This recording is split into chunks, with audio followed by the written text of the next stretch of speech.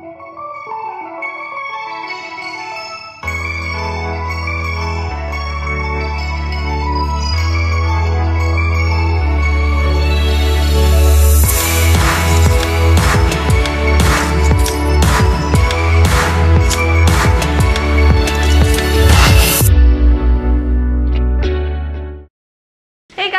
back to B Vlogs, and as you can probably see behind me, there's Christmas lights and a Christmas tree. I'm so excited about it. I decorated yesterday, and it is November 5th, so it's a little bit early, some people might think. This is our Christmas tree. I mean, you would have seen it last year if you followed us then, but I always put a bow at the top, and all of my decorations are like, what's this called?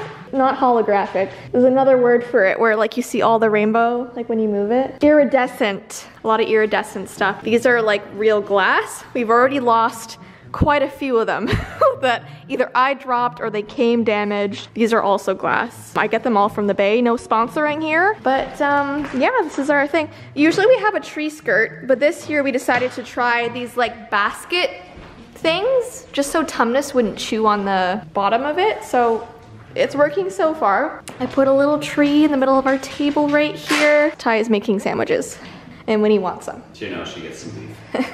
This centerpiece here. So I got this from, I think, Wayfair, which their quality is off and on. You never know what you're gonna get. I got these from Amazon, and every season I take out these stems and I put in like a seasonal flower or plant. This is the Christmas one. It's frosted. Don't you love it, Bean?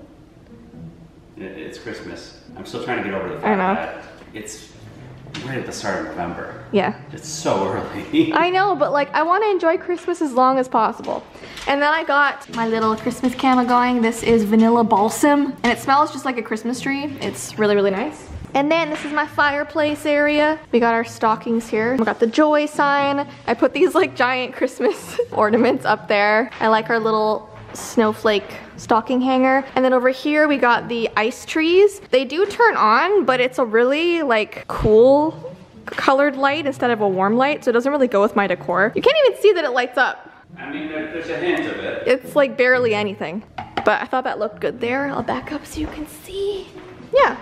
And then over here in the centerpiece, I just put little Christmas balls in the middle of our basket. And we have a second tree as usual. And Tumnus has already been like eating the bottom skirt here, so it might be gone soon. We don't really know. My theory is that that skirt there reminds him of the top of my head. So he has just that inherent need to attack it. Yeah.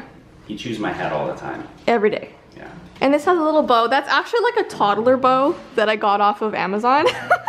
Because any other Christmas tree bow would be too big for this small tree. That's a toddler tree? That should be on a child, but it's not. The whole tree or just the bow? Just the bow. Because I feel like that's a bit too much tree for a child. It's a little violent. And then our centerpiece, which Bean has not moved the boxes, but it's supposed to just be like the little cone trees and this little ice like deer. Then there's blow up mattresses, good for the season. And then I made a little Christmas town, guys. Do you like it? I love it. They all do light up. I just don't have them on yet, but this one's like a light up church in the middle. And yeah, that's my decor for right now. I think I did a good job considering I did this in less than 24 hours. I also want to say I did a poll on Instagram and I asked you guys, is it too early to put up Christmas decor? And it was literally 50-50. And like almost 10,000 people have voted and it's 50-50. I'm talking off by 2 votes, 50-50. Which I know isn't technically 50-50, but Instagram like just makes it that way. And then I always, every year, because I decorate early, I get hate in my DMs, people angry with me saying it's not even Thanksgiving. I'm in Canada. We had Thanksgiving like 4 weeks ago, so there's no holiday in between Halloween and Christmas for us Canadians. So automatically after Halloween, I'm in Christmas mode. I'm not in Thanksgiving mode. We did that already. So hopefully that would like help you understand like why I go straight to it. But also like we only get Christmas once a year, right? So I want to make it last as long as possible. If that means like decorating early, I will do that because Christmas makes me happy. And if something makes you happy, people shouldn't be like mad that you're doing something that makes you like, that gives you joy. You know what I mean? Like who cares? Do what you want to do. Why are people so pressed? What's the thing? I think you would enjoy it a lot less if you were the one lugging those trees and all that stuff everywhere. Yeah, I know. Ty always puts up the trees and I decorate. Like a unicorn farted on me when I set that one up. Yeah, it's full of glitter. But he's so nice. I can't say it is for me. I'm still picking glitter off myself, and it's been over 24 hours. It looks like you're standing in like frosted grass, the way the camera is cropped. Like if that's the case, you succeeded in your decor. Anyway, as you can tell by the title of today's video, I'm going to be unboxing the first Brats doll. This is Brats with an S, not with a Z, but this was the first doll that was ever called like a Brat or Brats doll. So I got this on eBay. They aren't sold anymore because they came out quite a few decades ago. So we're gonna open it in just a second. I'm kind of freaked out. If you saw my main channel video, you squeeze them and they stick out their tongue at you. But apparently it's really hard to find a doll that actually still has the tongue function because kids pull them out, they break. So I found one with the tongue function. Has this been blurred the whole time? So we're gonna try it out and see what happens. I'm staring at it right now and it looks weird. So we're gonna wait for Ty to finish his sandwich and then we'll unbox it. Whoa! That's a big sandwich. There's a lot of filling, but not a lot of bread. These are the end cuts of my gluten-free bread. Your bread's so small. It's tiny. Yeah, it does the trick though. It holds stuff. Looks like a Krabby Patty. That's pretty good though. Just gotta make sure none of it falls out. I just realized I married a criminal. We just got a phone call that said I did some crimes. Yeah. They're looking for me. Yeah, there's a warrant out for your arrest now, isn't there? It's all these scam calls and it's always a robotic voice. I know. Okay. Like 12 a day we get. Mini Brats doll. It says, squeeze me and I stick out my tongue.